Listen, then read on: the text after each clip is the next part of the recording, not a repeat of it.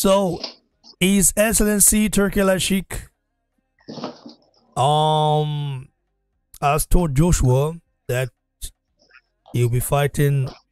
His next fight will be on September 21st at Wembley Stadium.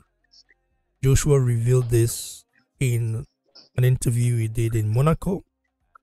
And Joshua also met with Femi Otedola, a Nigerian billionaire, by the way, Monaco at his residence as well. And Joshua said that he confirms date for his next fight and reveals Deontay Wilder is on 4-man list.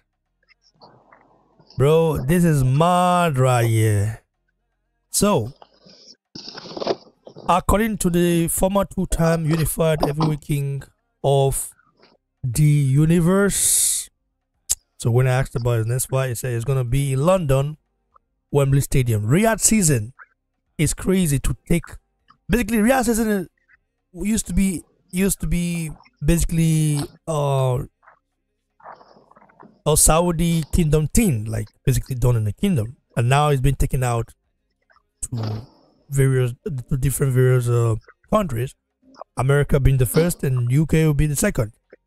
Imagine Joshua fighting in his own turf, backed by the Saudi. That's crazy, but that's crazy. That's why I told you, these guys, they are making good, huge business deals and stuff. Like, you would think, oh, what are doing? You would think to yourself, how, why? Boy, at the end of the day, they always have plans. It says, this is what I'm being told.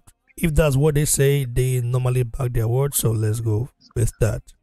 Wembley Stadium, September 20th or 21st. Discussing, of course, it's on June 1st in Saudi Arabia. They have got the 5v5 card.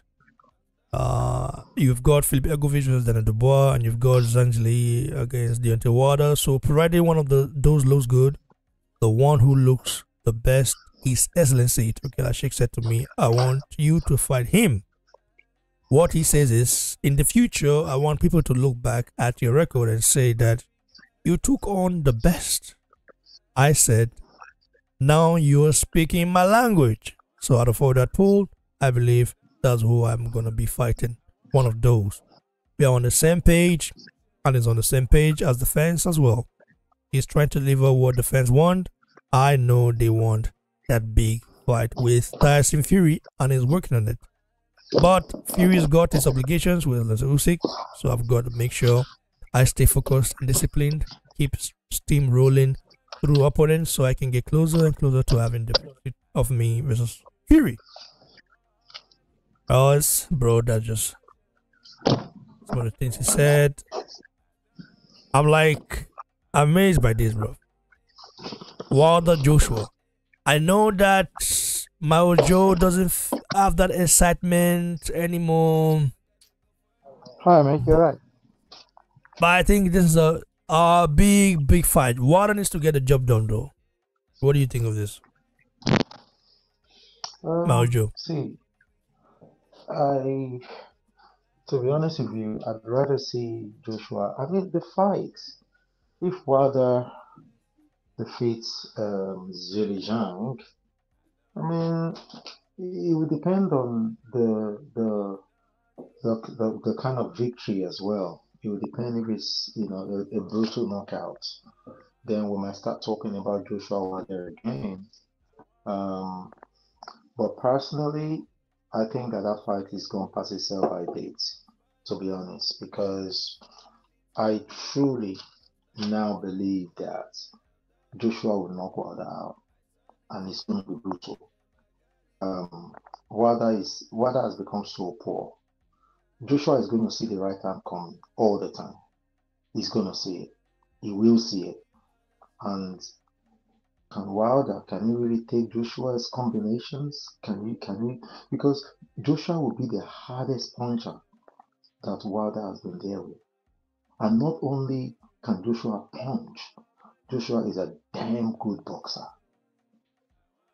Joshua is even, I think now, based on what I saw against, even from Franklin, that fight was quite poor. Then he improved a little bit when he fought Nordic Nightmare. He improved better. Then when he fought Otto Walling, it was a total whitewash. And then when he fought Ngannou, Jesus, that was brutal. So I don't see anything that Wilder at this stage has got over Joshua. I can't, seriously, even I can't see speed, no. Footwork, no. Chin, no. I can't see it. And it's older as well. So that fight, I'm not really excited. You know, we're all excited. We're all looking forward to that fight. But I'm not excited anymore.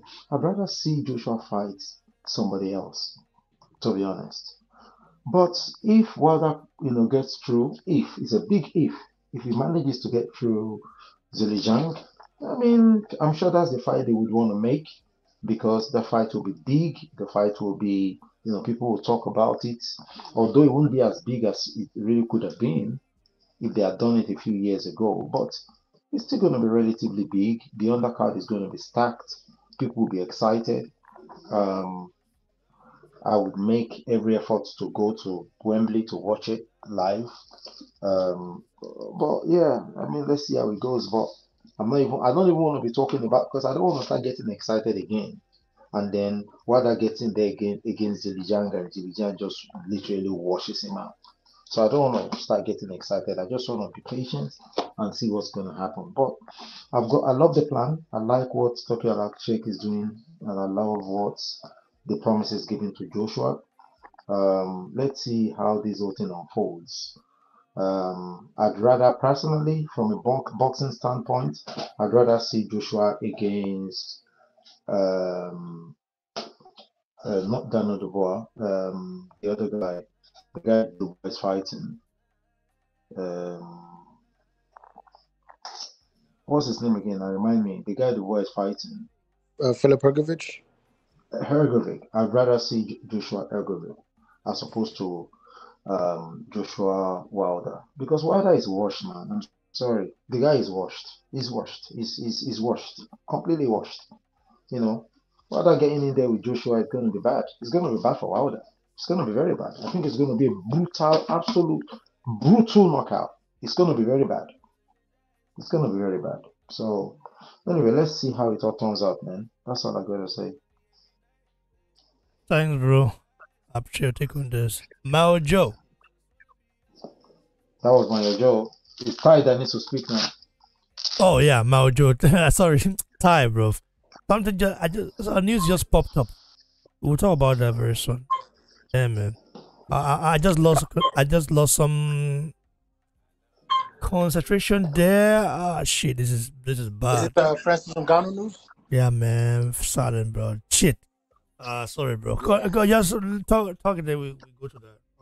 Is it the Francis Ngannou news? That Yeah, you yeah, just, man. Shit. yeah. Ha! If you want to Oh, go talk, bro. That's very important, bro. What happened? fuck. This is crazy, man. So, I don't know what it means to lose someone like so. Basically, your blood, bro, at a very young age. Hi, now wow. So Francis Ngannou said this on Instagram and Twitter and social media platform. It says, too soon to leave, but yet he's gone. My little boy, my mate, my partner, Kobe, was full of life and joy. Now he's laying without life. I shouted his name over and over, but he's not responding. I was my best self next to him, and now I have no clue of who I am. Life is so unfair. Treat us where it hurts the most. How do you deal with such a thing? How can you live with it? Please help me if you have an idea, because I really don't know what to do and how to deal with this. Ngannou has lost his son. Man, it is crazy. So, shit. He lost his son? Yeah, man. I think it's all What? a year plus hold. Oh my god. Yeah, man. Yeah. A year Oh, plus that is hold, bro. great. And oh my I think God, born My first god. of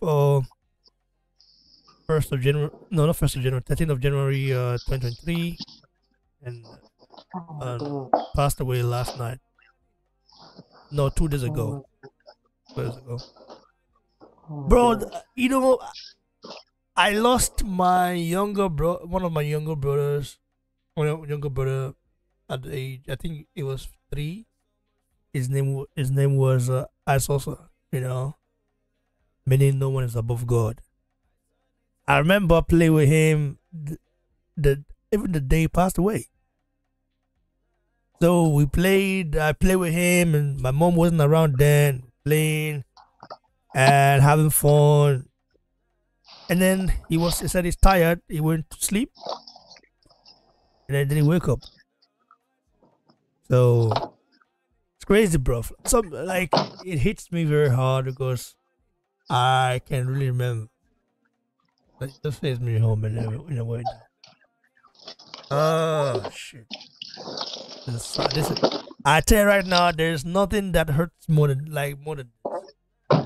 And do you know what? Like Ngannou is literally breaking down, man. He's breaking down. He's saying now, what's the purpose of life if what we are fighting tooth and nail to get away from is what finally hits out the others? Why is life so unfair and merciless? Why does life always take what we don't have? I'm tired. When I saw this tweet 3 hours ago, I was like, what is going on? What is he talking about? And then he posted this right here. This is hurtful, bro. 1 minute of silence. Oh, bueno. Oh, wow.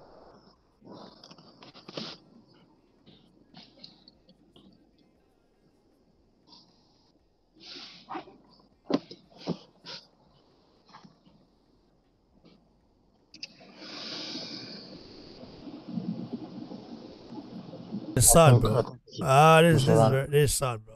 This is just broken Man, my heart right now, man. We should sorry just, to. this is broken. Uh, it's sad. It's sad. I think I'm done. It just hit me some way. It just hit me some way, bro. You gotta hit me some way because like I just remember my young brother and like passed away like at a very small age. Crazy, bro. Oh my God. Man, I want to give you a big shout out to each and every one of you that support the channel. Ty, you have give your last word. I don't know if you guys have experienced something like this before, but I guess we've lost loved ones before, but it hurts the most Well, when they're young. yeah, I was just about to say that when they're young is so unfair. So unfair. So unfair. It's just, man. I don't know what to say, guys. Good Yeah, luck, man. honestly. House. Damn. Ty, your last word, bro. Yeah. And, when I heard that news, I was still in shock. I didn't know how to break it down, but I'm glad you picked it up and you had a moment of silence, man, because that right there, it's way too young, and man, I'm still like speechless, man. It's a difficult thing, bro. I'm just hoping my prayers goes out to Francis, bro. It's a difficult thing. Bro, how do you deal with such a loss, though? You can't, man, because it's hard. It's gonna be a long for somebody as big as Francis. You can't. Everybody's going to need to be around Francis right now. Everybody. All of his families, all his friends, all Bro, his this guy literally, associates. it's like this is what he's fighting for, basically. Then you fight for your family, you fight for people that you love, you fight to make their future better, and then you lose them like that. Huh? Now, He's wow. never going to see that child go through primary school. He's never going to take that child to school. He's never going to see. Man, it's crazy. It's unfair, bro. It's unfair. It's unfair. It's just, this is a sad news. This is a sad, it just makes everything useless now. Boxing, everything else. This is a sad news, man. This is sad. Huh? Now, wow. Man, it's sad to hear this. Anyway, guys, Thanks. I appreciate it. God bless you all. We'll catch you guys on the next one. Right now, man. Let me process this because it's bringing some memories, back, bring some old memories back. It's crazy, man. Over 20 years ago, I lost a friend, a shadowed friend. He was shot right in front of my house.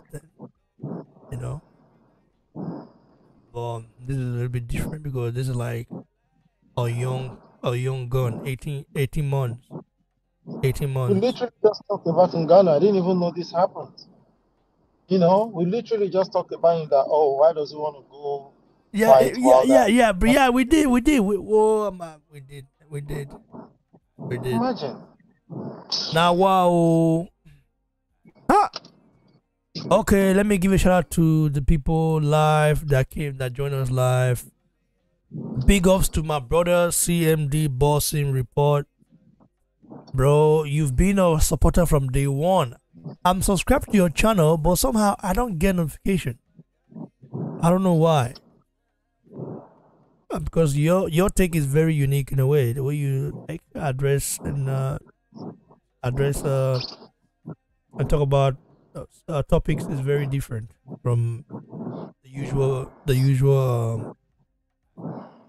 It's your guys that boxing channel. yeah, Yeah, CMD, yeah, he's bro. very knowledgeable. He's very CMD has knowledgeable. been a support, bro. That guy has been a supporter Yeah. of this channel for a long time. Yeah, Yeah, I'll man. check it That's out. my I'll that's subscribe. my brother, I'll bro. check it out. I'll And I subscribe did, to you. it's funny. I didn't know it's from. It says from Philly, so basically the same city as Jerome Dennis. both Ennis. Yeah, Damn, man, that was legendary right here, bro. yeah. Yeah, yeah, yeah. Let me